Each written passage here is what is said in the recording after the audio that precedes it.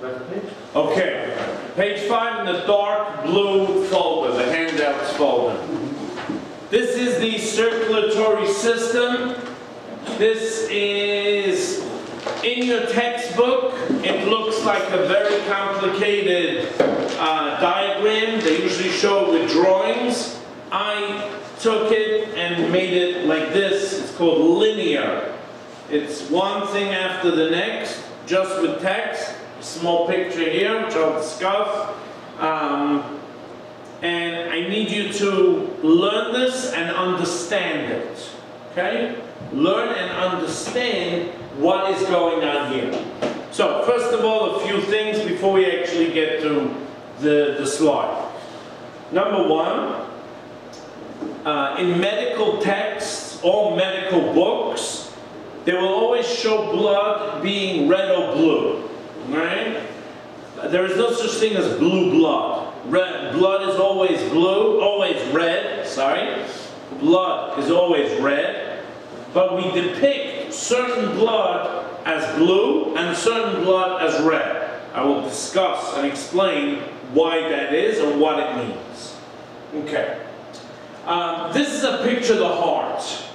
Okay? Heart looks nothing like the heart emoji that you may see, or whatever else, but this is more or less what a heart looks like, okay? A heart is divided into 4 chambers, 4 cups. Each one is called a chamber, okay? And the top 2 have the same name, and the bottom 2 have the same name, which is really convenient. So we only have to really learn 2 words, okay? The bottom 2 are both called ventricles. Alright? Word we gotta know. Ventricles. And the way we distinguish them, and we know which one we're talking about, is by left and right. Okay? Now, next lecture I'm going to explain to you why this is the right and this is the left. But for now, just take my word for it. I will explain it next lecture. So this is the right side of the heart, and this is the left side of the heart. So the bottom 2 chambers will be known as the right ventricle and the left ventricle. See how easy medicine is? Right? The left ventricle has a very thick muscular wall, and the reason for that is because the left ventricle, as you will see soon, pumps blood to the entire body. From the second a baby is born, starts to pump, until the second the patient dies. It doesn't stop. What happens if you lift weights? From the second you're born to the second you die. What happened to the muscle of your arms, lifting weights, right? Okay? So this is the thick muscular wall that grows on the left ventricle because it's doing so much work. Think of it like that. The top 2 chambers are called atrium. Guess what? This one is known as the right atrium, and this one is known as the left atrium. So we only have to learn 2 words over here for the chambers of the heart. Top ones are atrium, bottom ones are ventricles. Easy. Alright. If you look down, you'll see that the right are in blue and the left are in red. Okay? So we will get to that as we go through what on earth is going on over here. Okay? So this is a heart, alright? And there's lots of pipes coming in and going out, and we're going to learn how it all works and where it's coming from and going to. And this is really the first part of understanding anatomy of the body. Okay? Okay. Where are we going to start our journey? Now, see, it's called the circulatory system. Circulatory comes from the English word circle. Circle, what's the property? What is the thing of a circle? Is that wherever you start, you also end. So, if you read your textbooks and you read standard medical literature, they will never start at the left ventricle, okay? But I chose to. And the reason is, because it really doesn't matter. It doesn't matter. Because if we start at the left ventricle, and we end at the left ventricle, that's a circle. It's not really a circle, it's more of an 8 that it's going to do, and I'll show you. And then when you look at your textbook or whatever, you look at it online, you'll see that this is exactly the flow. And as long as you know what's coming in and what's going out, and what is coming in and going out, that's all you need to know. Not too complicated. We already learned that the top 2 chambers are called atrium. The bottom 2 chambers are called ventricles. See? We're learning medicine. Right?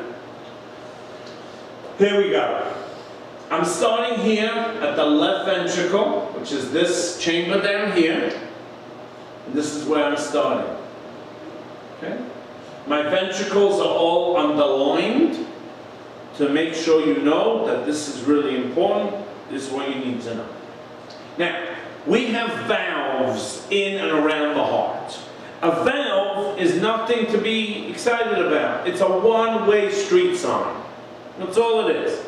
Just means that it's a flap and it only lets blood travel in one direction. You're lucky. For EMT school, you don't have to know the names of the valves or where they are. You will not be tested on that. It's great to know that. You don't have to. The valves, and there are 4 of them, are all written in italics. Italics means slanted. So you don't have to know them. Everything else you have to know. I'll just mention them just so you get an idea. Okay? All right. Within the circulatory system, we have 2 special types of pipes. Pipes, let's say pipes, vessels, and they bring blood to the heart and away from the heart. So let's just define these 2 types of pipes so we understand the difference. Okay? The first type I want to talk about are called arteries. It's different from the name of these chambers. Right? Make sure you don't make a mistake. These are called what? Atrium. And the pipes that I'm talking about are called? Arteries. Very good. Arteries have a very, very special rule which never ever gets broken. So you ready? You need to write this down. Arteries always carry blood away from the heart. I call it the AAA. Arteries always away. Okay? So you may want to make a note near the word arteries. Again, arteries, what did I say? Let's get this clear. Always carry blood in which direction? Away from the heart. Away from the heart. Always. Arteries, doesn't matter, always carry blood in which direction? Away from the heart. Fantastic. What was your word for it? Away. AAA. AAA. Arteries always away. Okay? Good. Well. Now, the other type of vessel that we're going to see in the body are called veins. V-E, here it is, I-N-S, veins. And they have a special rule also. They always carry blood to the heart. This rule of arteries and veins will never be broken. Never. So you've got to remember this. Arteries always away. AAA. AAA. Arteries always away from the heart. Veins always to the heart. Very good. Now I want to go back to arteries for a minute. Most of the time, arteries will be in red because they carry oxygen in the blood most of the time. I'm going to teach you one exception, which you have to learn. So, most of the time, arteries carry Oxygen. right, oxygen. We call it oxygenated blood. Okay, it'll be on next time's lecture. But just get an oxygen in short, you write O with a little 2 on after it, on the bottom. O2. That's how you write oxygen in short. Most of the time, what do arteries carry? What is the initial? So O2 oxygen 2? O2 blood. O with a little 2. It means, because oxygen is made of 2 oxygen molecules. So that's why it's called O2.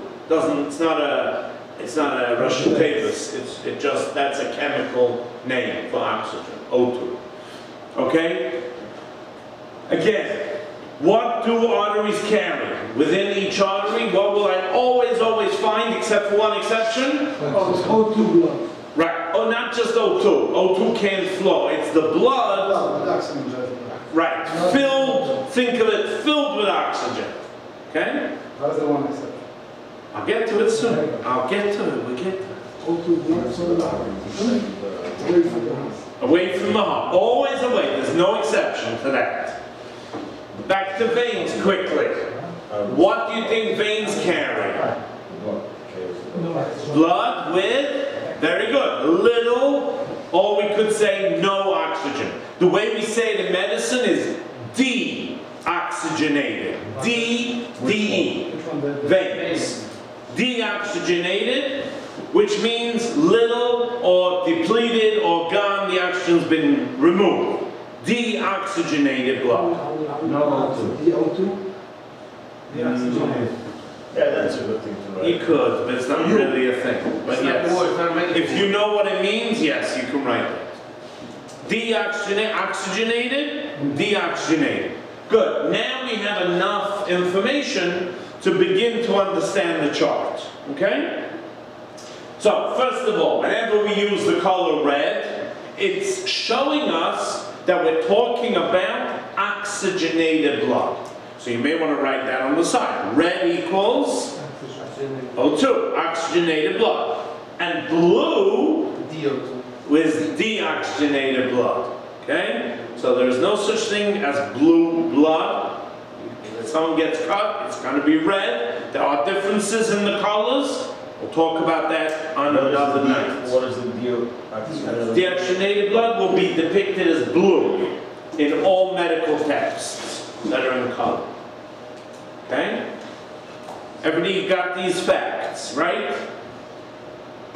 Now let's start the journey. I told you I started from the left ventricle. That's because I chose to, right?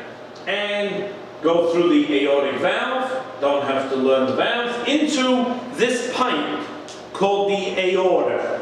Now, what color is the word aorta? Red. Red. What type of blood is it carrying? Oxygenated. Oxygenated. Very good. You must learn a fact about the aorta. It is the largest artery in the entire body. Write it down. Aorta is the largest artery in the entire body. And this is a huge pipe, a huge hose that takes the blood from the left ventricle and starts the journey all the way to the entire body. That's why you said it's one way? Yes, because you don't want it coming back. Okay? It only wants to go one way. There are four valves. The aorta is not a valve. It's also a valve. No, the aorta, Is it a valve? No. the aortic valve is the name of the valve, but the aorta is the pipe. That has a valve. Big pipe. I'll show you a picture of it, later on. It's an artery. It's an artery, absolutely, yes. It's the largest artery in the body, and that's a fact that you must know. Now, arteries, the aorta branches off into smaller arteries, and even smaller than an artery is called an arteriole. Now, the way you say something really small in medicine is to use this eole. I-O-L-E, eole. We're going to use it 3 times, twice tonight, and then we're going to use it somewhere else. So EO means like a small of whatever the word is in front of it. Okay? Like in Yiddish, you would say benkel, a benkele, right? A tishale, whatever. It means a small of the same thing. In medicine, we use EO. Okay? So an artery and arteriole, you see what color they are? They're red. It's still red. Why? What are they carrying? O2 bloods. Oxygenated blood. Fantastic. Very good. Now we come to another type of blood vessel. The third type that we're going to introduce today. Okay? And those are called capillaries. Capillaries. Now what color do I have the capillary? Mixed, right? But they're not mixed. It's actually, there's a special order over here. What do they start as? Red. Red, and then they end up as blue. Red, white, blue. American. Yeah, there's no white. It's just red, the blue. Okay. So what's going on? O2 and VO2. What's going on? Yeah. The heart, the left ventricle, is pumping, gives a squeeze, sends the blood up into the aorta, goes into the arteries and arterioles until it reaches these tiny, tiny blood vessels called capillaries. Okay? The job of the capillary is to go very, very close to a part of your body, let's say an organ, let's say something on the inside, doesn't matter. And the job of the capillary is to allow the oxygen to leave, to walk through the wall. The capillary wall is very thin. Oxygen can leave through the wall and go into whatever organ it needs to get to. Remember, every part of every body needs oxygen all the time. And this is how the oxygen is transported in the blood. We'll talk more about blood on another day. But for now, just understand that the capillary wall is so thin, it allows the oxygen to leave and to go into whatever organ or tissue or whatever needs the oxygen. Out of the vein. That's the last stop for the oxygen. It's the last stop for the oxygen. But it's a vein. No, it's a capillary. It's a part of the arteries. It's a capillary. Still an artery. Still, no, it's a capillary. It's a third, there's arteries, veins, and they're joined together by capillaries. Okay, I'll explain what happens next. Just understand this so far. Are you with me? Yeah. Okay? These are capillaries. The medical word for the gas leaving, going through into something else through the wall is called diffusion, if you want to know. Not something you'll be tested on, but just the word that describes the oxygen leaving the capillary going into the organ is called diffusion. That's a science term that's used in medicine. Alright? Now, at the same time that the capillary is giving off the oxygen, the organ is getting rid of a waste gas. Okay? Does anybody know what the waste product of life, of our metabolism is? Anybody know? What gas do we blow out? Carbon dioxide. Very good. Carbon dioxide, written as CO2. CO2, carbon dioxide. Very good. So at the same time that the oxygen leaves the capillary and goes into the organ, the CO2 leaves the organ and goes into the capillary. So they're just switching. And this is going on all over the body all the time. Constantly. Okay? Because the oxygen needs to get in, the CO2 needs to get out. We're going to talk a lot more about CO2, carbon dioxide, and oxygen later. But for now, just to understand what's going on. So now, when the capillaries have given off all the oxygen, what's left in the capillary? Carbon dioxide. Carbon dioxide, and we just call that deoxygenated blood. Okay, we just go by the oxygen now. So is it oxygenated or is it deoxygenated? So now we're left with deoxygenated blood. The capillary end will be attached to veins and venules. Again, what's a venule? Small vein. What color are my veins? Blue. Blue. Why? Deoxygenated. What direction are we going though? To the heart. To the heart, because they're veins. So now we've used up, now we're going back to the heart. Now, the two largest veins in the whole body accept all the used blood. One is above the heart, one is below the heart, and we call them by the same name. They are called the vena cava. Okay, these are the biggest veins. One is called the superior vena cava, and one is called the inferior vena cava. You need to know these words. What is this two?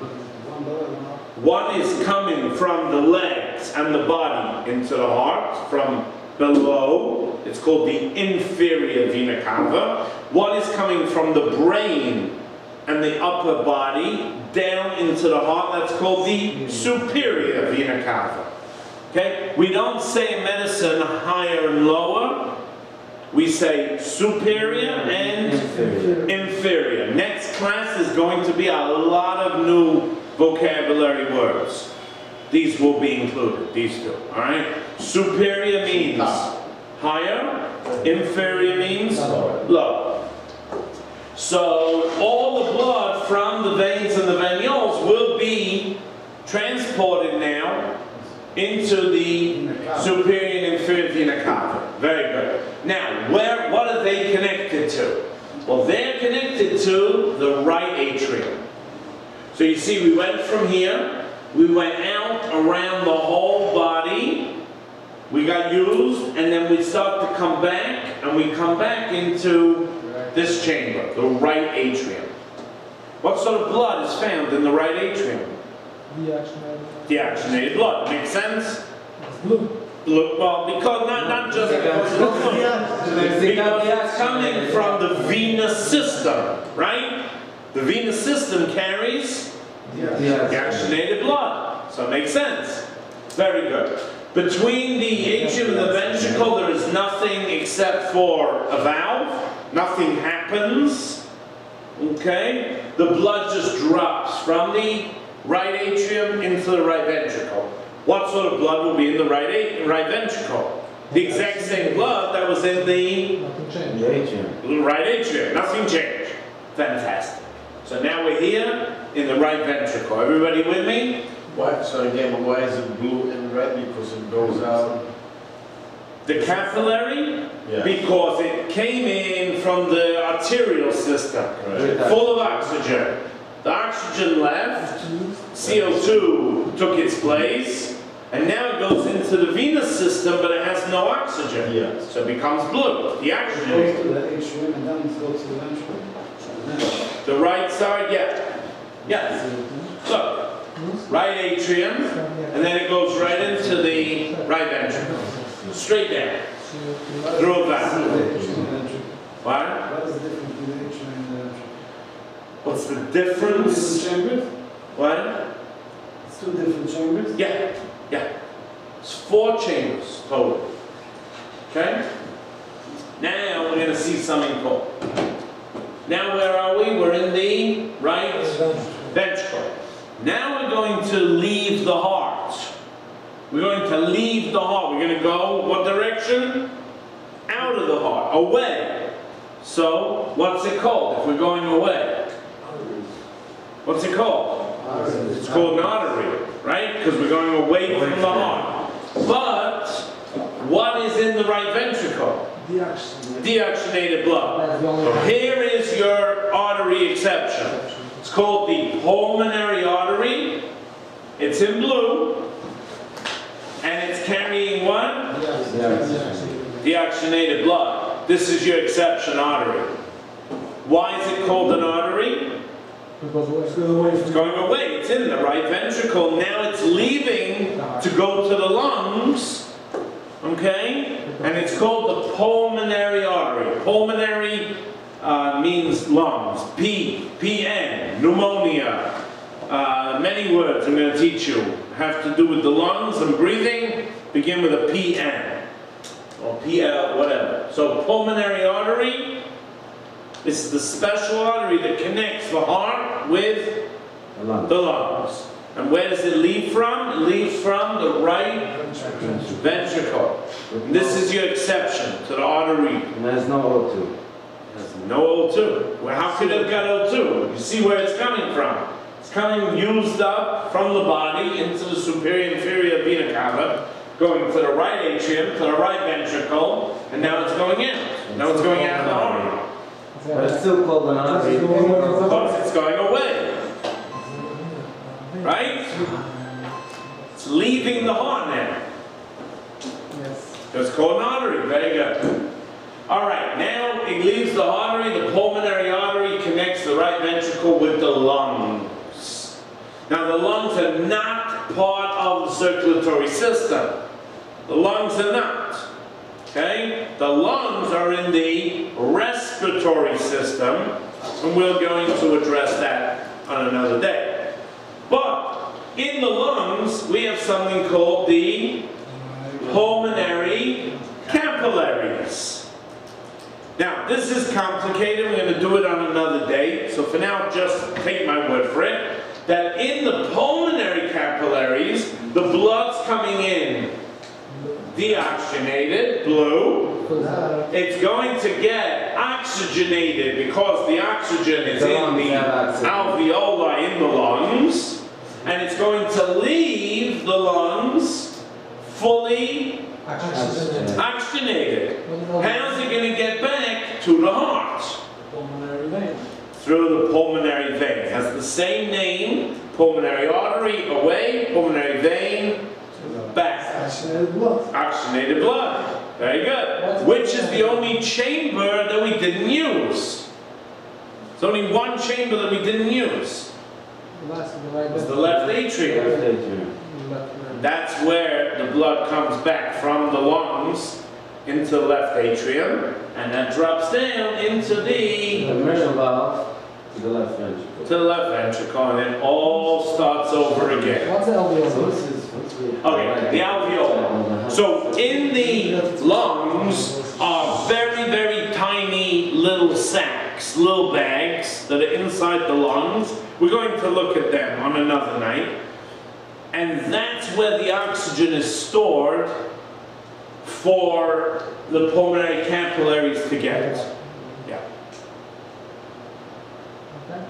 And it's the same thing. The pulmonary capillaries give the alveoli the CO2. When you breathe out all that CO2, the carbon dioxide. When you breathe in, the oxygen goes into the alveoli and is given to the pulmonary capillaries, which then goes into the pulmonary vein and back to the left side of the heart. Questions?